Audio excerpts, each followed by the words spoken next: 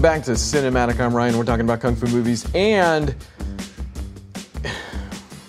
it's getting a little bit ridiculous. I'm going to jump right into it. We're talking about Disciples of the 36th Chamber this week. So third in the franchise. We've talked about 36th, although it might have been in a combo episode of sorts. We've talked about Return to the 36th Chamber in its own episode. And with Disciples, he kind of does what he did with the second, where if you remember, it wasn't a direct sequel, which I do like. Number one, because it's novel, but also because it doesn't do the sequel thing where, especially if they're using the same main character, they kind of have to find another journey for him or some other character flaw he has to work on for that movie. So instead of doing that, they focus on a different character altogether, even if there are some similarities between all of them, I will say. So the one thing that is more similar than was in Return is that Gordon Liu, turns out, not Liu, is reprising his role as Sante in this, but he's not the main character. So you kind of get the best of both worlds for me anyways, because like I say, I like this approach because it's novel, but also because I do get to see Gordon Liu doing Sante again, but as more of the wizened abbot kind of, where he ended up in the last movie. Like, what if that was his journey and now he's doing great? This is him doing great. So it's kind of still fun to see in that way. And in that way, this movie is, I guess, more of a direct sequel to the first movie than the second one was necessarily. But the main character here is instead Fong Sayuk, which I didn't know until the end of the movie. So throughout the movie, and by extension throughout my notes, he's referred to as Fong Shiyu. So if that's who I say, that's who I'm talking about. But why that matters, if you're wondering who's Fong Sayuk, he is another Chinese folk hero.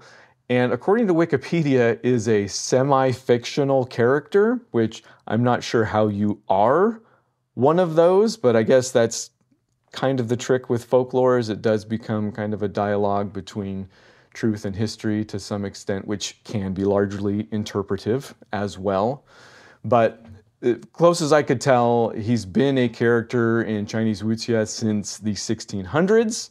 So my guess is there's a little bit of the two going on. Number one, maybe who knows, but also quite possibly there are some elements of truth, right, that have just been lost over time. Nobody can say, because again, this is all largely a verbal tradition as well, when the kept records were not destroyed in some regrettable circumstances otherwise. But for now, let's just say that Fong Sayuk usually pops up in conjunction with the 5 elders or generals of Southern Shaolin Monastery, and honestly, we'll come back to him. There are some movies where he is front and center that I am also very much looking forward to. So for now, Fong Sayuk is Fong Shiyu, and here he's played by Xiao Ho, which I've also mentioned before, but can't remember for what movie, because I believe he's been in every single Lau Kar-Leung movie that I've talked about so far, at least. So he's definitely a part of that family unit. But here he plays the son of a Cantonese family, and there are 3 brothers, and the other 2 basically try to keep him out of trouble, kind of at his mom's behest, which, by the way, another fantastically strong female lead played by Lily Lee. If you remember, we talked about her a little bit in 8 Diagram Pole Fighter. I say we, I mean Mitch was kind enough to point her out, and she did a fantastic job, and obviously I was very impressed with as well. But here she again plays this mother that really the only reason Fong Shiyu has any of his raw talent molded into any form, it seems like, is because of her, because she has kind of kept watch and trained him also straight up. And while the movie does tell us a lot of that, it does also show us even more of it by way of a fun 2-short fight between Lily Lee and Lau Kar-Leung himself, who is in this movie again, and actually plays kind of a Manchu middle manager of sorts. He's not the commander that I'm going to talk about, but he is this, serves as a go-between, because what happens is Shiyu is out there causing trouble and makes so much trouble with all the Manchus that Lau Kar-Leung shows up at his house, and they kind of strike a deal. Lau Kar-Leung wants to kill him or get rid of him or something. And his mother makes a deal where it's like, what if we just send him away to the temple, which also historically accurate. That was where a lot of people sought refuge from the Manchus. So Lau Kar-Leung's Manchu agrees to this. And that's where Feng Shiyu basically comes into contact with the 36th chamber. So I don't want to gloss over Lily Lee's character at all, but even if she's not front and center, we have another Lau Kar-Leung movie here that's not without a strong feminine force, let's say. And that's basically the setup for the film. In Shiyu, Lau Kar-Leung has created another kind of brash young man that can be shaped through Shaolin, but with some key differences. I think this time around it's a lot more about the team, maybe, and being a team player even, leadership quite possibly, because Shiyu is a quick student in terms of that. He garners a group of brothers around him within the temple that do kind of hang on his every word. Logistically, another difference, the movie is more about breaking out necessarily than breaking in, whereas if you remember the first two movies, there was certainly an obstacle to overcome for those two students in gaining access to the Shaolin Temple and the 36th chamber itself. Here, Shiyu breaks out because he is kind of there by way of a deal, not necessarily by his choice, you could say. And in breaking out, catches the eye of the Manchu commander that I mentioned, who, in seeing his skills, kind of starts to suspect some things about the 36th chamber. So Shiyu is this brilliantly naive, again, rawly talented young man that really falls for the kindness of this Manchu commander that exploits it to, learn about the 36th chamber, what might be going on there, but also right up until the end, which we'll get to. But I guess that's what I wanted to point out as maybe the main difference between this movie and the other two. It was almost like, for a franchise that's especially about, bringing Kung Fu to the people in a way, the first movie was more of, Kung Fu is for you. The second movie might have been, yes, you too, even you, all of you. And then this movie has more of a tempering tone, I'd say, that's kind of like, yes, whereas the inexperience or even brashness of these students has been exploited for good, by the abbots of the Shaolin Temple to, teach Kung Fu and instruct, even without them knowing sometimes. Here, it's like that can also be used for ill, because essentially that's what the Manchu commander does, while, Gordon Leo's Sante is, I think, always clued in. It's far, okay, I don't know if it's far less than the other movies, but I get the feeling like Sante was in the dark about some things in this, whereas in the other movies, I guess with the exception of the 36th, where Sante is becoming Sante, in certainly the second movie, it was like Sante just knew everything, and that kind of allowed him to navigate the training of this young man. Here, it's like Shiyu does get kind of one up on him here and there, and I'll explain more in the third act here. But in the way that kind of recalls the themes of the first movie, where Sante himself was kind of that brash young man, it adds a lot. I think it stands on its own 2 feet as well, but in the moment between Sante and Shiyu, when they have those exchanges, it does carry a fair amount of weight. In fact, one of my favorite lines from the entire movie is a line that Sante speaks to Shiyu, I believe right before he's ejected from the temple, because what happens in the story is that he basically doubles down on the Manchu commander as being actually kind to him and not trying to exploit him in some way.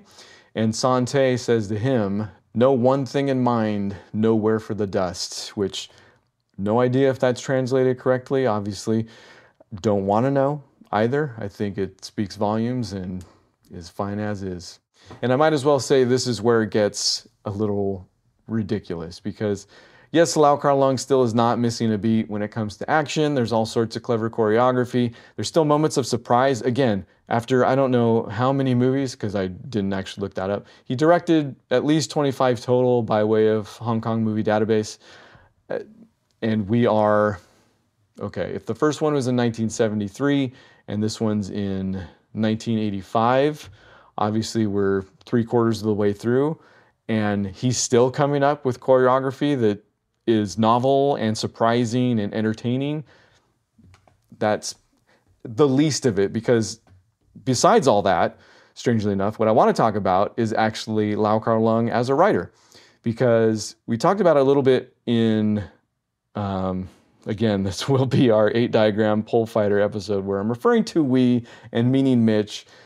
He hinted at the fact that Lau Kar-Leung didn't write a lot of his films, and sure enough, he wrote 5 of the 25 that he directed, again, going by Hong Kong Movie Database here. My Young Auntie in 1981, Legendary Weapons of China in 1982, The Lady is the Boss in 1983, 8-diagram pole fighter in 1984, although I believe he did have a shared credit on the writing for that one, but he is solely credited, again, as far as the internet goes, with writing Disciples of the 36th Chamber. And I haven't seen My Young Auntie yet, or Legendary Weapons of China, or Lady is the Boss for that matter. I've talked about how much I loved 8-diagram pole fighter. Obviously, it's way up on my list. It's on number 1 on Mitch's list. That's why we talked about it. But I haven't seen a ton about Disciples kind of in either direction, really. Certainly not above the first and second movies in the series. So this is kind of one of those instances where I get to give you a straight shot. I have no idea if this is a popularly held opinion or not. Not that that would matter all that much, but here's what ends up happening with Disciples of the 36th Chamber in the third act. So the Manchu commander has devised this red wedding of sorts, which I think I get the reference, even though I haven't seen the series, and has planned for a Han girl to marry a Manchu man. So there's this idea that it might be a symbol of peace between the peoples. So you could say that the racial tensions are at their height.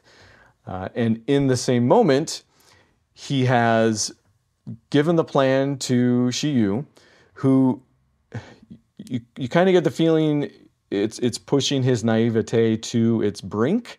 You know, there's a few moments where you think maybe he's starting to think that the Manchu commander's intentions are not pure, but still goes to his brothers and invites them to the wedding, which is kind of the purpose of the wedding, is to draw out the brothers so that the Manchu commander could kill them. We know that much. Sante finds the invitation, so he kind of knows something's going on. So he's out on the prowl. So literally all of this kind of edge of your seat stuff that all comes to a head in like the final 15 minutes. And I'm not going to spoil it, honestly, other than to say that it's kind of like The Raid, which is high praise coming from me, in that they get locked into this wedding compound, so they're kind of trying to escape, and Sante headbutts somebody onto a roof. So if that doesn't get you to watch it, I don't know what else will.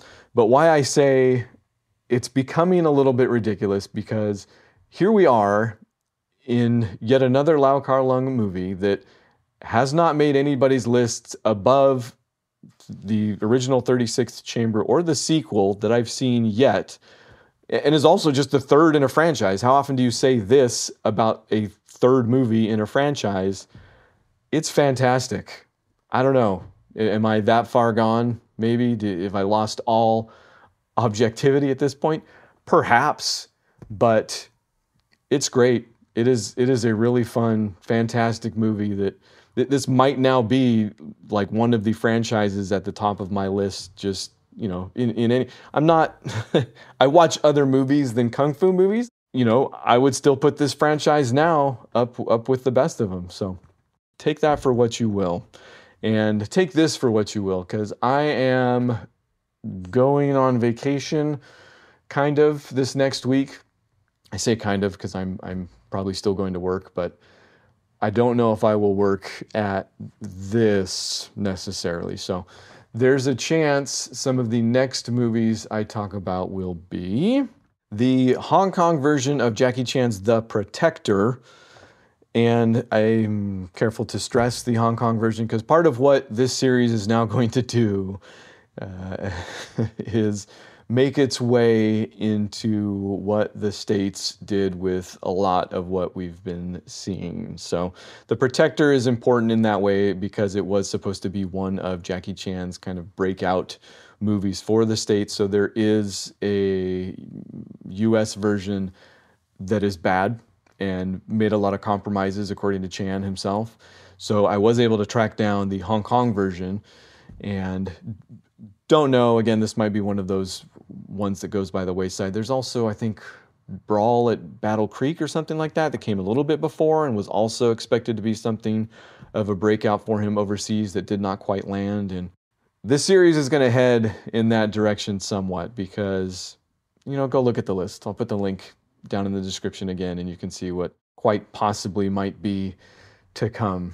Not that I'm jettisoning Hong Kong action by any stretch of the imagination. There's still plenty to look forward to in that regard. But again, moving chronologically, I find it quite interesting to see some of these back-to-back to be like, this is what happened in Hong Kong, and then this is what the States thought for some reason. And we'll get into this more with some of the sillier movies, you could say, which I still have a special place in my heart for because there are people at the center of some of those with all the good intentions in the world and talent. So it'll be a fun discussion regardless of what you might think about some of those movies anyway. So either way, thanks for hanging out. Good